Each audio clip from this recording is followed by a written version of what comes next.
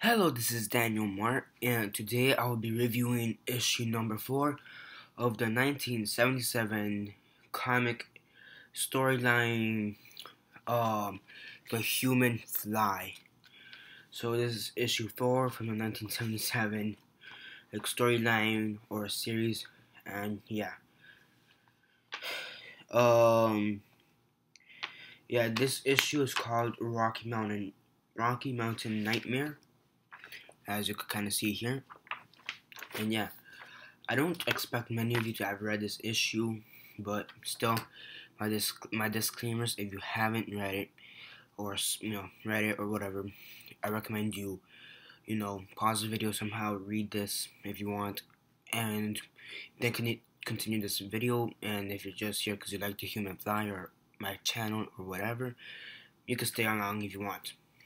I don't mind. So basically, as review goes, quick synopsis, likes and dislikes, and then I'll rate it.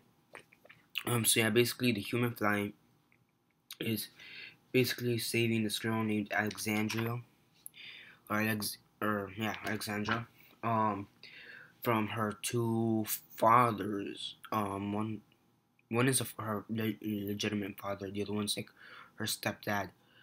Basically, the thing is that these two fathers are like multi-millionaire business owners that are in a war over her. Basically what happened is that her mother died, and they were each married to them, that type of thing. And then when the mother died, they kind of continued their rivalry to Alexandra. Basically, in this issue, Human Fly is basically trying to save Alexandra from originally from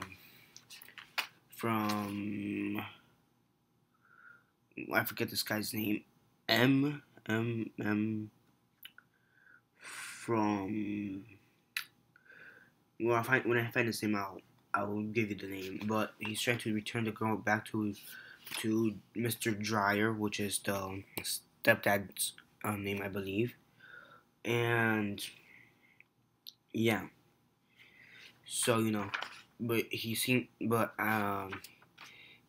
kind of realizes that what's going on. So then this all out kind of war basically blows out and happens, and the Human Fly is basically now trying to save the girl and trying to save anybody else in the midst of this war. Um yeah that's basically it. And I'm still trying to find one of the dad's names. So at the end,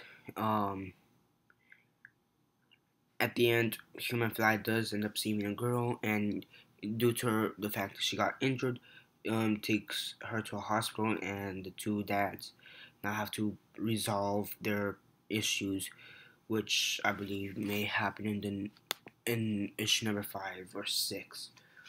I really can't find this guy's name for some reason right now. My mobile assault.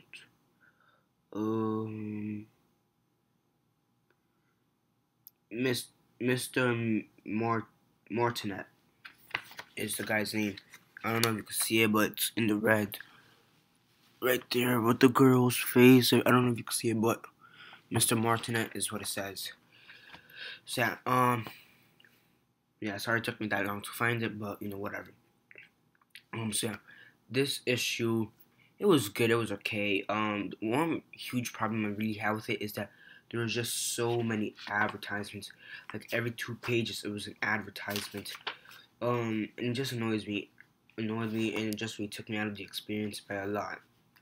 I mean, there was maybe 2 advertisements that I was okay with, because they were kind of also comic-ish, comic-ish, like almost like a small comic issue, if you know what I mean. One of them was all the way in the back of the book for Spalding basketballs, and another one was featured Spider-Man, advertising bread. Here, I found it. Those were the 2 last advertisements for this issue, but the advertisements were a huge problem for me. Um, Besides that, I mean, the coloring was good. The plot was okay. I mean, I really don't know much of the Human Fly. Maybe to me, if I read any of the future issues or the past previous issues, maybe I would have understood it more. But I'm not saying I was confused, but it was okay in my opinion. Maybe if I knew more background, I would have understood the plot more. Yeah. It was an okay issue. The coloring was good, the writing was good. You know, yeah. I mean, Bill Mantlo was the writer. He did good. Lee Elias, who's the artist. Rod Santiago, the inker, they were good. And George Bell, who was the color. The coloring was, I think, they did a pretty decent job at making this issue. Yeah. I mean, this scene right here is pretty cool. That's a pretty cool page. And the cover is pretty cool. It's nice. So yeah. So yeah, that's basically it for this review. Well, not really. Almost forgot to rate. So yeah, on a scale of 1 to 10, 1 being the worst, 10 being the best, and 6 being decent. I put this at a 5.75, a little less under decent. And that was due to a lot of advertising in this comic alone.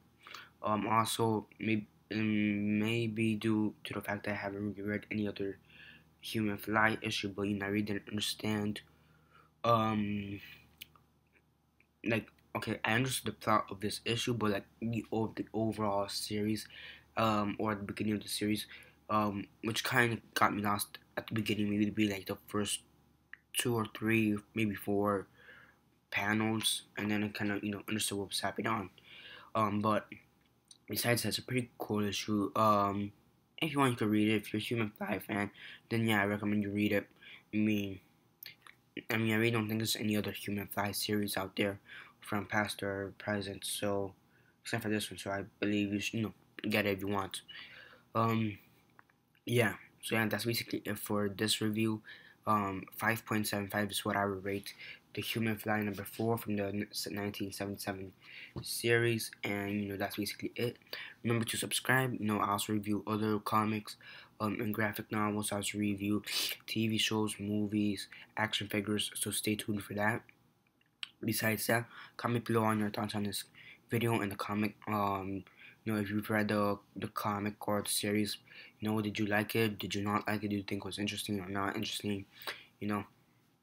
Comment below on that. Or if you haven't read any Human Fly, but now you're interested, are you interested now? Comment below if you guys want. Besides that, share on Instagram, Facebook, MySpace, Twitter, or Vine, whatever you guys prefer. Remember to subscribe. And besides that, tell your friends what reason just about me, my channel, maybe even Human Fly number 4 from the 77 series. And besides that, this is Daniel Mart signing off.